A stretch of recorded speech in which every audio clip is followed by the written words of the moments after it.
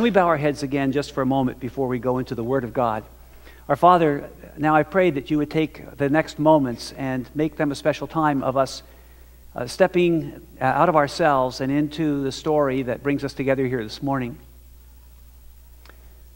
There's something that you want to do in us, through us, and for us. It'll be different for each one of us because we're each unique representations of your image, different ways that you want to reflect yourself into our inner spaces and in the world around us. And so, Lord, I pray that you would have permission to do that we would be able to set everything else aside and allow your Spirit to speak to us. In Jesus' name, amen. Well, it began in the year 2004 as a wrist-mounted 35-millimeter camera. How many people remember 35-millimeter cameras? Aha. That's us, our generation. How many have never seen a 35-millimeter camera? But it was invented by a surfer who wanted to take pictures inside the wave. I mean, people way back in 2004, and I guess for many years, they've taken pictures of surfing, but they had to do so from the beach. Couldn't get the camera wet and so on. And so he had discovered a whole new world. Of course, if you're into surfing or have ever watched a surfing movie or film or whatever, you know, when the wave curls and you're all by yourself inside that wave, the view is different from what everybody else sees, and he wanted to share that with people. So he came up with the idea of putting a camera on his wrist. Sort of looked like a corsage at the prom, you know, this camera and the wrist thing, and at the appropriate moment you would reach down and push the button. His name was Nick Woodman. And he went to Australia, had this brainstorm, came home, pitched the idea to his family and his friends, and started selling, now this is what you would expect from a surfer, belts with beads and shells on them. That sound right? But you have to sell them out of the appropriate thing, a VW van. They literally lived in the van, pulled up, sold these things for like 20 bucks or less, and then got some family money together and came up with this camera. Well, how did it work out for him? In the year 2013, which would be like 10 years later, his company, GoPro, had sold almost $1 billion worth of stuff. I mean, get that, from shell and bead belts out of a VW van in 2004 to $987 or so million, $100 million of merchandise. Not bad for a surfer with a van. His cameras take now up to 4 hours of video. His first video camera took 10 seconds. 10 seconds. And that was like, wow, got to have that. Now, 4 hours of high-resolution video. And every single day, 6,000 new GoPro videos are uploaded to YouTube by his customers. The GoPro has a very simple and catchy pitch. It goes like this, 3 parts. And there you have the man, Nick Woodman, with his GoPro camera. This is your life. Be a hero. Capture and share your world. This is your life. Be a hero. Capture and share your world. You don't have to be rich and famous. You don't have to be sponsored by a major corporation. Just strap on the camera or attach it to your helmet and go do your thing. This is your life. This is your ride up the chairlift. This is your wave that you're going to catch. This is your run on the mountain bike down the hill. This is your thing.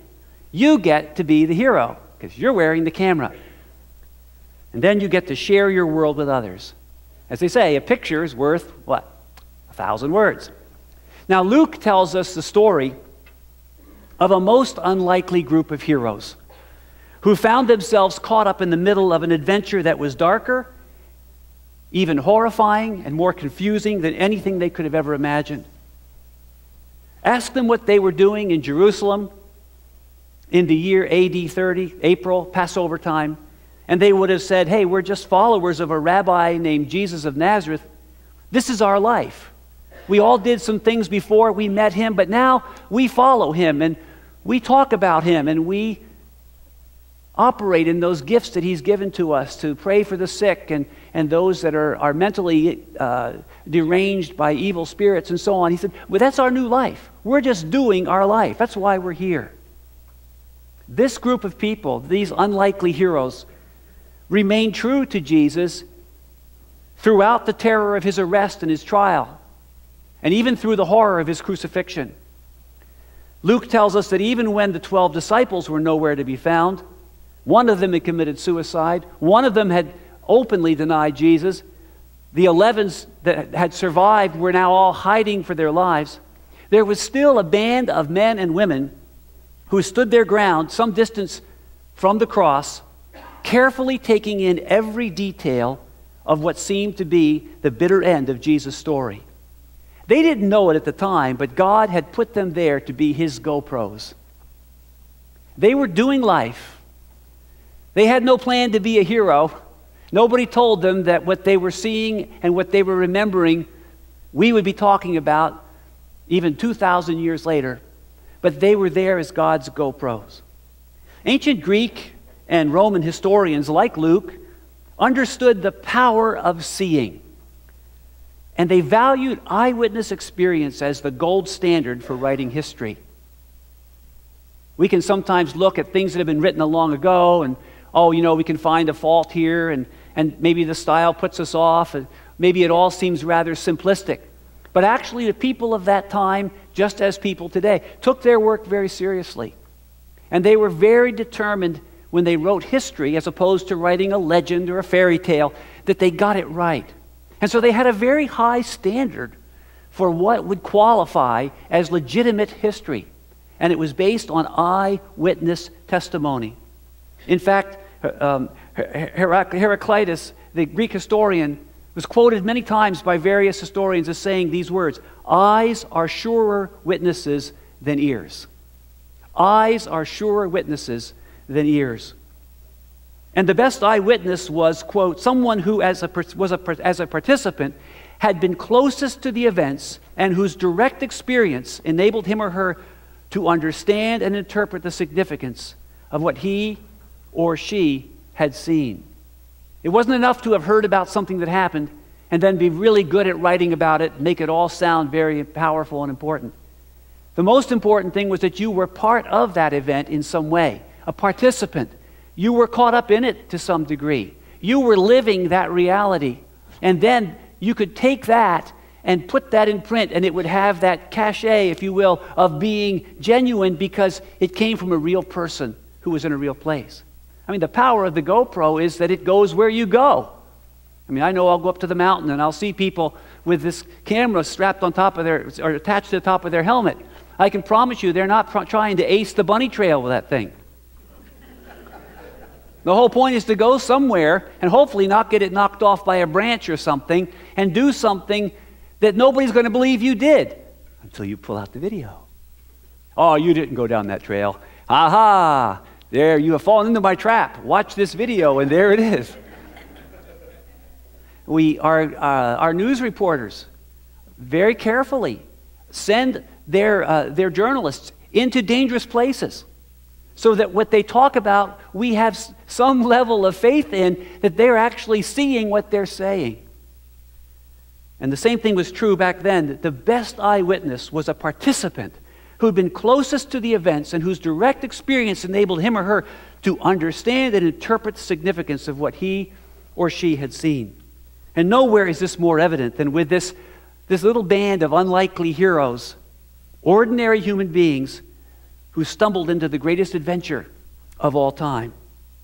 Now, Luke tells us that on Friday evening, what was most likely April 7th, AD 30, a wealthy Jewish leader received custody of Jesus' body and buried him in a new rock-cut tomb. Meanwhile, a group of women, part of that group that had been watching the crucifixion and taking in every detail, these women who had followed Jesus, who had made following Jesus their new life, they took great pains to see exactly what happened to the body of their Lord. Luke tells us in Luke 23, verses 52 and 53, speaking of Joseph, this wealthy man, going to Pilate, he asked for Jesus' body.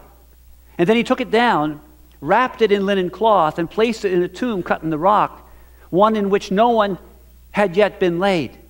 It was preparation day, and the Sabbath was about to begin. The preparation day meant it was the day you got ready for the Sabbath when you didn't do any work. So you did double the work on the preparation day. You got all of your food cooked and so on so that you could have that day of rest. Very important little details here. Of course, no one else had been laid in this tomb. We think of a tomb as sort of for one occupant only.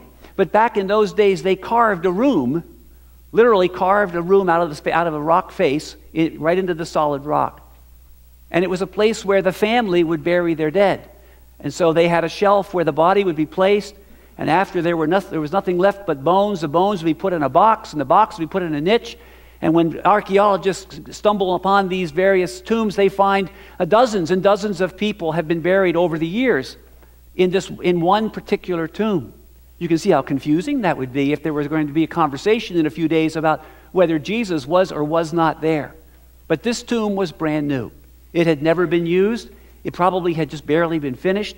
It was probably meant for Joseph's family. And here it was. Here was Jesus needing to be buried. The hour was short because of Passover, because of Sabbath coming. The body had to be buried very, very quickly. And Joseph said, well, just put him in my tomb. And we read in verse 55, the women who had come with Jesus from Galilee followed Joseph and saw the tomb and how his body was laid in it. God's GoPros. Luke showing us how the women witnessed the burial of Jesus uses the word in the original language from which we get our word theater. Now, it didn't mean to just catch a glimpse of. It didn't mean to sort of accidentally see something going on. The way you might be standing on a street corner and all of a sudden see a car hit another car. You weren't expecting that, but you sort of looked, you heard a noise, and you saw something. It meant rather to do what you do when you go to the theater, when you go to the movies. You sit there, and they make the room all dark so you can't see anything but the screen, and then all eyes are on the screen. To what we do at a sporting event, where we go and we watch the play and watch the replay and then watch, and all eyes are focused on one thing. That's what they were doing. They were there to record in their memories precisely what happened to Jesus. Now, why would they be so concerned? Well, they knew they had to finish this funeral.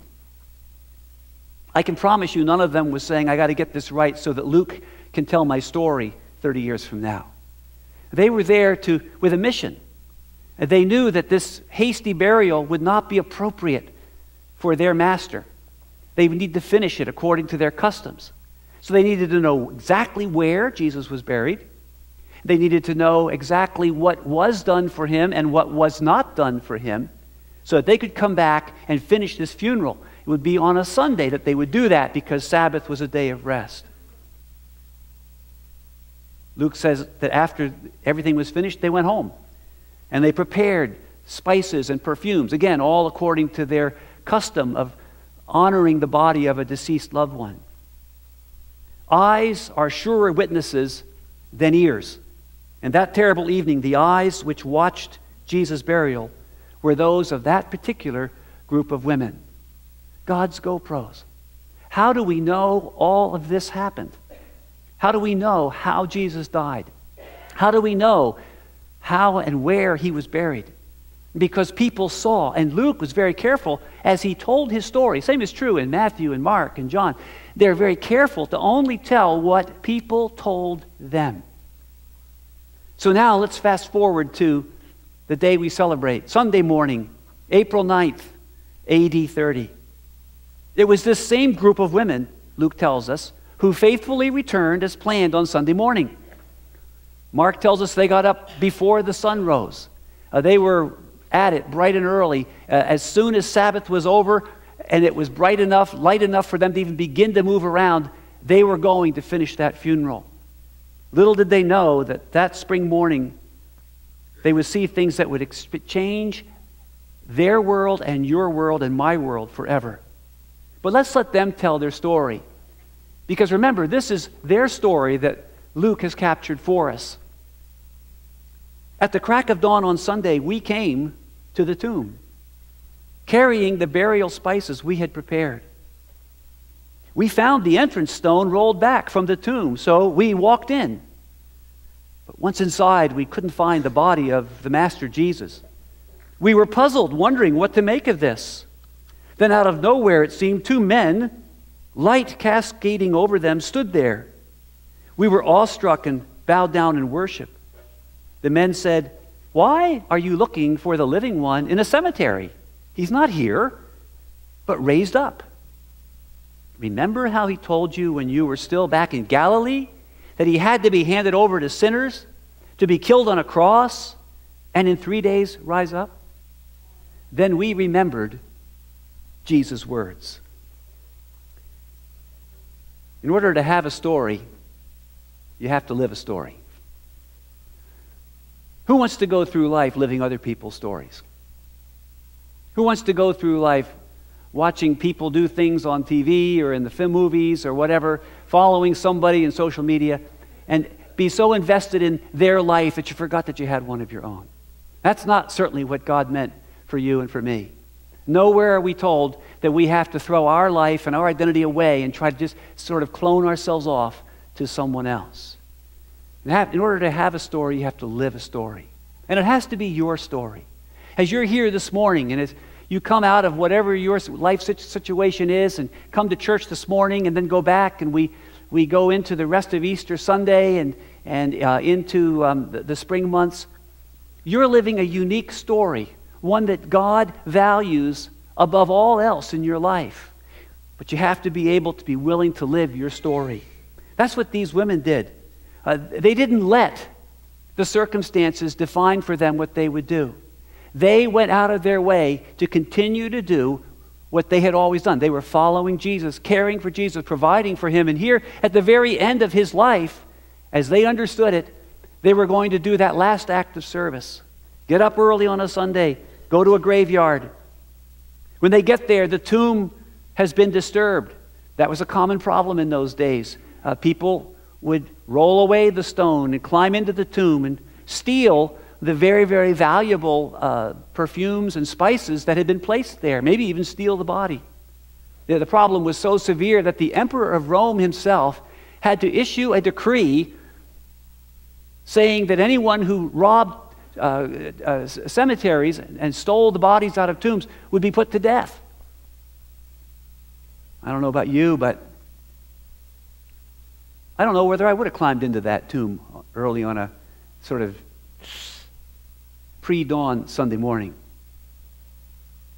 Imagine, this is a cave carved out of the side of a mountain.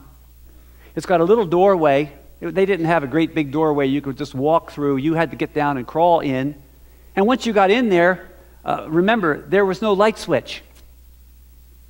They didn't have, LEDs sort of gracefully and artfully lighting up the many, many little passageways.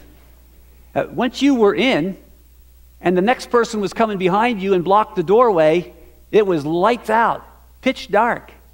Well, now nobody's supposed to be in there except the person that you came to do the funeral for. And so there you are, it's pitch dark. If the people that moved the stone are still back in there doing some nefarious thing, you're in there with them and you're not getting out. I don't know that I would have jumped into that tomb. It would have smelled of death, only partially masked by the smell of perfumes and spices. But they went in anyway. And they took stock of everything they saw. And then, just when you're in the pitch dark, imagine blazing light.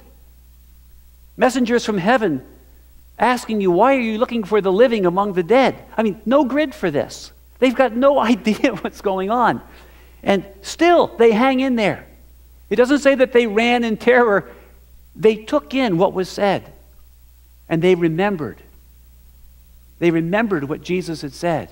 They had the presence of mind to begin to connect the dots, to begin to weave together the implausibility of a stone rolled away, the utter confusion of not finding a body, of thinking that, well, it must have been his enemies came to do one last terrible thing to him. But then all of a sudden, for God to break in and say, no, I'm doing a new thing, just like I promised. And they connected the dots. This was their story. They lived it. They saw it through. Without them, we would have never known. There is no other set of people who were present. This didn't happen in a church service or a temple service. It happened for a group of women who dared to live their lives and became heroes. They lived that story and emerged as God's heroes. Live your life, be a hero, capture and share your world. Well, that's what God's GoPros did. We read in the very next verse, when they came back from the tomb, they told all these things to the 11 and to all the others. It was Mary Magdalene, Joanna, Mary the mother of James, and the others with them who told this to the apostles. Capture and share your world. Luke tells us the names of 3 of these women, Mary Magdalene, Joanna, and Mary the mother of James. While there were other women present, the other Gospels mention some other names as well, and Luke says there were a group of women there. Luke specifically tells us of the women from whom he got his story. When names are mentioned in the Gospel writings, typically it's because that person was an eyewitness. That person was living their life and was thrust into a place where they had the chance to be one of God's heroes. Maybe by daring to trust Jesus. Maybe by daring to do something never done before. And then came the part of capturing and sharing their world, and they shared that story. Luke tells us that when they gave their report, it didn't go down very well. Verse 11 and 12, but the men did not believe the women. Okay, ladies, has that ever happened to you before? What's with us guys? Huh? I remember my wife used to joke about taking the car to the back before we had the wonderful mechanic and technician that we have now. She would say, "You take the car." Well, why don't you do it? Because they won't believe me when I say that it's doing such and such. Well, you can imagine. These guys look at these women who are ecstatic, who are excited, who are probably trembling with both fear, joy, a little bit confused. The story is bubbling out. It's coming out faster than people can even keep track of the words. They did not believe the women because their words seemed to them like nonsense. Do I have to ask that question, ladies? Peter, however, got up and ran to the tomb. Bending over, he saw the strips of linen lying by themselves, and he went away, wondering to himself what had happened. Well, we can hardly blame the 11 disciples for failing to embrace this amazing story. Jesus had died on a Roman cross in front of the entire city. He'd been in the grave for 3 days, which was long enough in their society to say he was truly, truly dead, no hope of resuscitation. What's more, women were considered less than trustworthy as witnesses in that culture. Women were not allowed to give formal testimony in court because it was thought that they would allow their feelings or their emotions to color their testimony. It was a man's world. It was very much a sexist world in that sense. And so for women to have a story, to be the ones who brought the news that God had raised Jesus from the dead, would not necessarily have gone well with the guys in any event. But God had entrusted the news that Jesus was raised from the dead to that brave and observant group of women disciples. They, not Peter, were the ones who had seen Jesus die. They, not the 11 disciples, were the ones who had seen where and how he was buried. They alone were the ones who had found his tomb empty. And they were the ones who remembered his promise that after 3 days he would rise again. What I love about this story is one thing that isn't said, but is obviously clear. They didn't back down. They didn't abandon their story. They didn't change their story to accommodate the doubts of the disciples. They didn't go, oh, well, yeah, maybe we were a little, oh, no, maybe it wasn't quite like that, and oh, you're probably right. They stood their ground. You see, live your life. Be a hero. Capture and share your world. You share what God did for you. If other people don't get it, if it isn't plausible to them, if it doesn't seem possible, well, that's for them to figure out. But that doesn't mean that you back down from what you saw and what you experienced. And they stood there. They did not back down. A little later in Luke, We read about 2 disciples who were on the road talking unbeknownst to Jesus. And they said, well, you know, Jesus died and he was put in a tomb and we'd hoped he would be the one that would save us and save Israel. What's more, there have been some women who went and said the tomb was empty, and you know, it's kind of, we're not quite sure what to do with what they had to say. They didn't back down. This was their story. They were there. Eyes are surer witnesses than ears. Early Christian writers tell us that over the next decades, these men and women traveled the world as witnesses of what they had seen Jesus say and do. The idea of being a witness is very important when you read Luke's next volume, Acts. The last thing Jesus says, and there it is in chapter 1, is Jesus looks at his followers and says, you will be my witnesses. What did he mean? You're going to go tell the story that you've captured. He's just finished telling us that for 40 days he would appear with his disciples and they would eat and drink with him and know that he was physically alive. And he said, now you need to go out and tell them, yes, God conquered death. How do you know? Because I saw him. I sat with Jesus. I ate and drank with him. Eyes are surer witnesses than ears. God's story isn't finished. And he's not finished making heroes that will capture and share the good news of what it means to belong to God's family. You and I are called to be God's GoPros. There may be a place in your life and in your world where death needs to give way to the good news that Jesus has conquered sin and death. If you think about it, when those women went to that tomb, they were on a mission to finish a tragedy, to put the final touches on a failure. Aren't there situations sometimes in our lives like that where something has gone wrong, we've lost someone, we've lost a relationship, we haven't seen our parenting plan work out the way we hoped it would, our career hit a dead end, whatever the case might be, we've maybe wanted to overcome some inner challenges or some inner problems, and when we've tried, we've gotten knocked down. Yes, I want to be that hero. I want to be that person that accomplishes what I was meant to be. I want to overcome this particular problem in my life. I want to see myself the way God sees me. I want all that to happen, but every time I try, somebody just smacks me down. Who do you think you are anyway? You can't do that.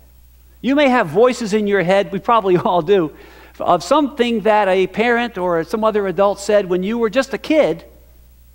And whatever they meant by it, they had no idea, perhaps, that you would still be thinking that 10, 20, or 30 years later. And that it is part of the definition of who you are.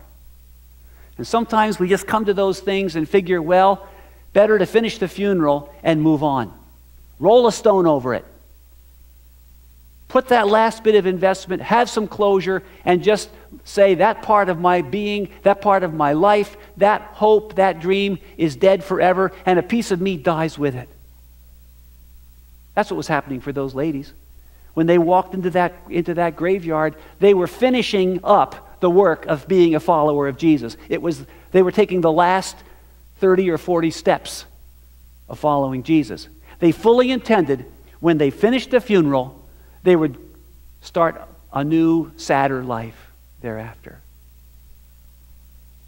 Their lives would be defined by what if or if only. Is there a place in your life that might have the little words if only written over it? What these women and their story tells us is that God has a bigger plan.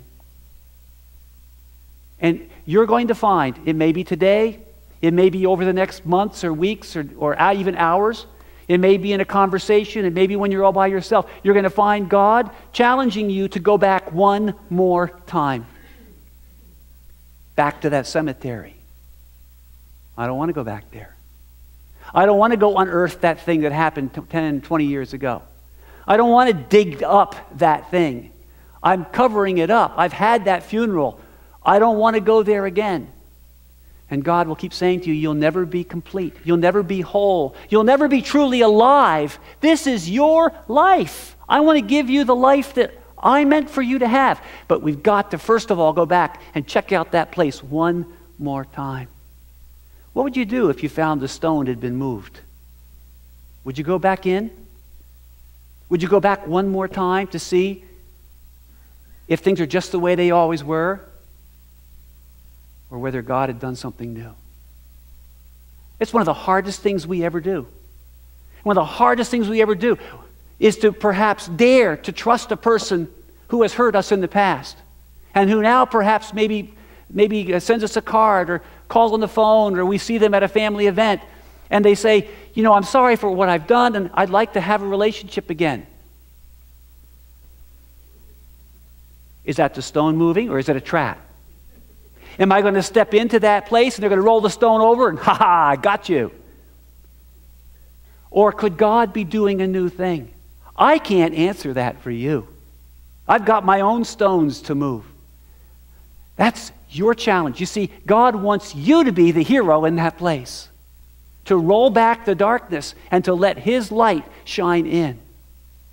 So we can be like those ladies, going to that tomb, and we each have our own place where we're going to go, and we're going to have to face the choice. Am I going to live my old life, or am I going to embrace the new life God has for me? If I embrace the new life, I've got to be a hero. I've got to be willing to let things get out of my control. I've got to be willing for God to tell me some new things. Why are you looking for the living among the dead? What are you doing in the cemetery? He's not here. He's alive. And when God has touched you, and when that healing has come, you will find that you will have an opportunity to capture and share your world. You see, we're God's GoPros. We're God's Gospels. Believe it or not, look around. You're looking at several hundred Gospels. The Gospel according to Sue. The Gospel according to Art and Judy. The Gospel according to Sean. We are the Gospel. If people are going to discover Jesus, remember, eyes are surer witnesses than words. We have all the words, and they're wonderful, and they affirm everything that God did for us. But you know what's going to change a life? God through you is going to change a life. Your act of forgiveness is going to break down a stronghold.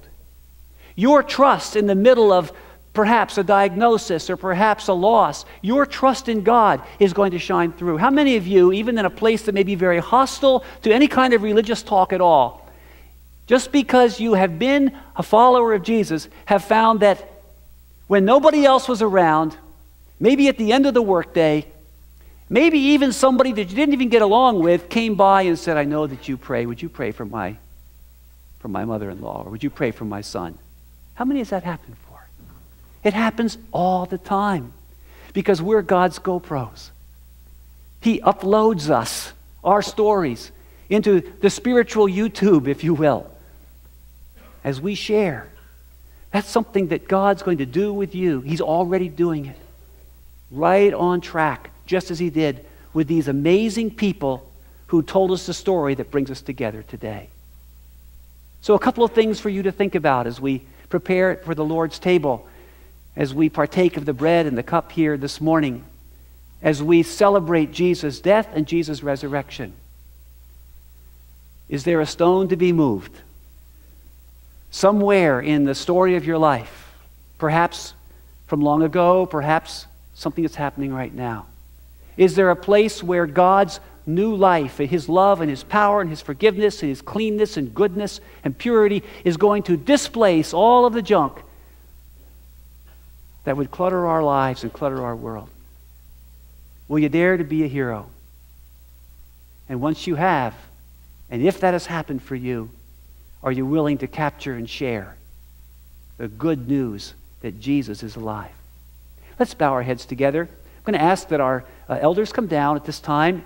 We partake once a month of the bread and the cup in the Lord's Supper, and we invite all of you to be part of that if Jesus is your Lord.